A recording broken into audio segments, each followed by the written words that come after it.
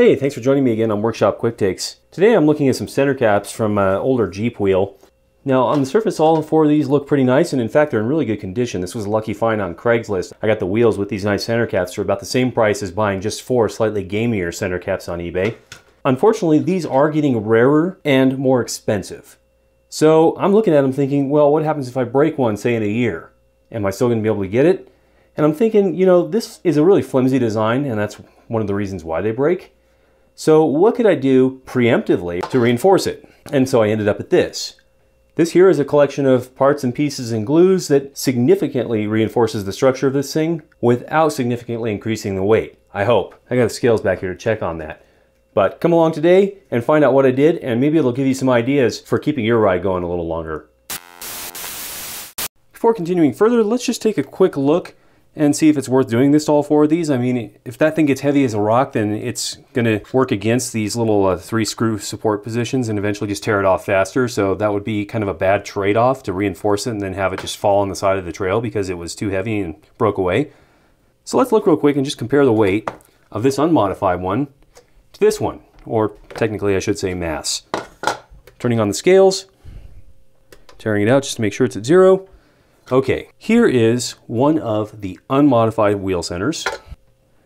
I'm getting 3.8 ounces or 108 grams. So now let's pull that back off, make sure we return to 0. Here's our modified one. How much weight did we add? We are now at 6.52 ounces or 185 grams. So 108, 109 grams versus 184 grams. So we didn't even double the mass of it, which is nice. And a good chunk of that's coming from this little guy right here, which adds 45 grams all on its own. So with that teaser, let's look at our supplies today. This here is an ABS pipe coupler. This one I believe is a 2-inch to 2-inch. Let's just double check that real quick. 2.370 inches interior diameter. Oh right, yeah, so Schedule 40 PVC. The inside diameter of the pipe this would be coupling would probably correspond to that little lip in there roughly. And it happens to be just about the right diameter to do this. Another reason why I chose this particular device is I didn't have to cut it down at all. Dropped in there, it happens to sit just a hair below the level of this, but notice that it's slightly loose. So I had a couple ideas about that, and what I finally settled on, plastic gas line strap. What I can do is take some of this hanger strap, find a way to wind it around the outside of this a couple times until it just nicely fills in here without over expanding it. And if we look closely again to the one I already finished, you can see evidence of that in there. We'll get into how I did that in a minute, but there's the actual plastic, there's the gas line strap on the bottom end, and then it's wound around a couple times before being tacked here at the top. And that provides the extra that's needed. Alright, so plastic gas line strap. What is a possible way we can think of to get that to wind tightly around here without pulling loose? Well, I had a couple ideas. And the one I finally settled on was to take a blade of some kind and just notch it at an angle. There we go. Opposite to the direction that I will be pulling it. Now, I want to be careful not to go overboard on this either because I don't want it much deeper than the actual strap itself. I just want the strap to pull into there. See if we're getting close. And a little deeper.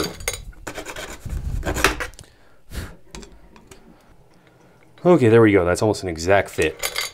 And notice we did go fairly far down into there, but we didn't actually reach the inner lip. So that's fine. So the next step is going to be to try and measure off roughly enough of this to go around it at an angle opposite to where I have it in there, and that way this sort of just pulls itself in under its own tension. I don't have to do an additional screw or some other securing mechanism down here that I might have to countersink and hide somehow. Okay, it looks to me like I did this on the previous one. I came around, I overlapped it slightly, I came around again, continuing to slightly, oops, that's not quite enough.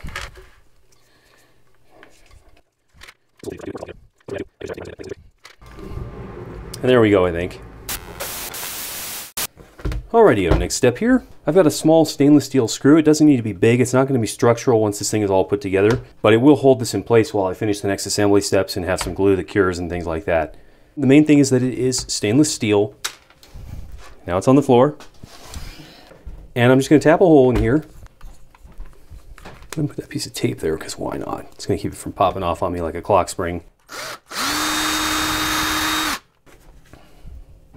And there's my screw. Now let's take a look at that. That just barely fits in there. It's tight, but it's not pushing it apart, which would be bad because I don't want to be adding outward stresses on this. I want it to just be snug so that once I glue it down, I don't have to use the glue as a structural component. It's just holding things together. So that'll be a good start. All right, next step of this process is this nifty stuff here. This is a 3M black super weather strip and gasket adhesive. This is a somewhat runny polyurethane adhesive, which is, I think, a relative of what you would use to secure a windshield, but it's not quite as tacky. And this one you're supposed to apply and then just let it tack up for a bit before doing your actually putting things together. But what I'm going to do is two things really that I did in here. One is I don't want to actually seal over this spot right here, because if I do and I ever had to pop out that Jeep center cap, I'd never be able to get to it again. This one here, there's just enough room to get a screwdriver in there at it if I really had to. Second of all, I want this screw, which is going to be in the way and later, to be pointing at one of these little prongs and not at one of the screw holes. So go ahead and add a generous portion of adhesive down in here.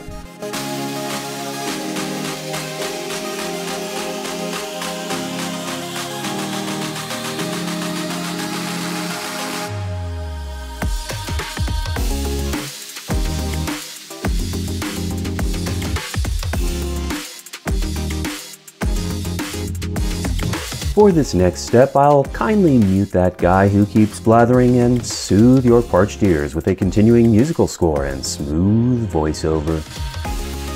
Alright, for the next step, we decided that some kind of metal reinforcement was required to brace the rim of the wheel cap and the 3 screw standoffs.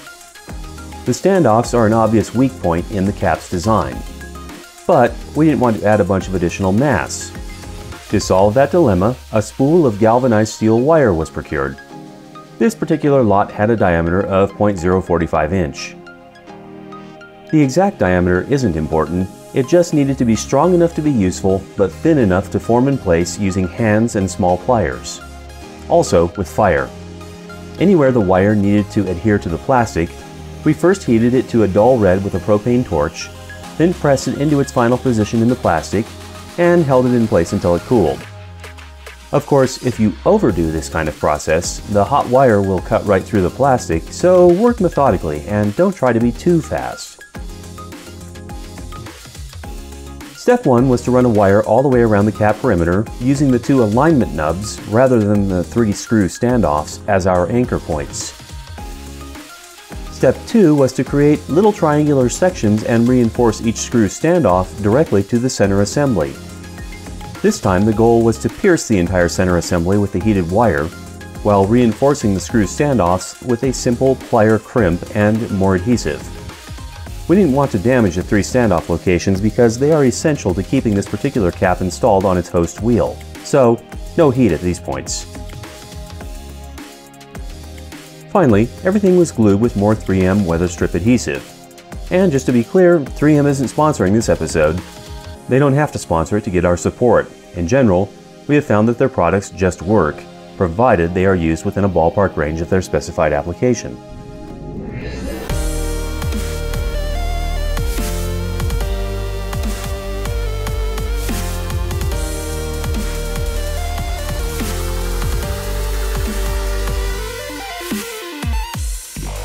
With that done, we've got another reinforced wheel center cap.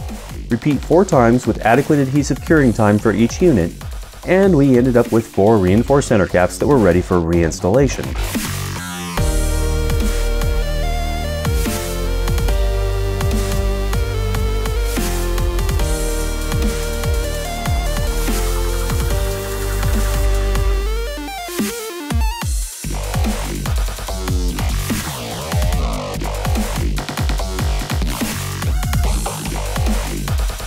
Hey guys, thanks for joining today. That's it.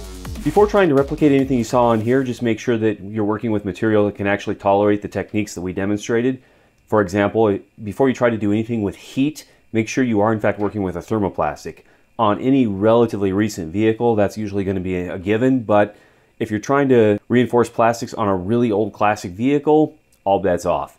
In any case, Thanks for dropping by. See you next time on Workshop Quick Takes.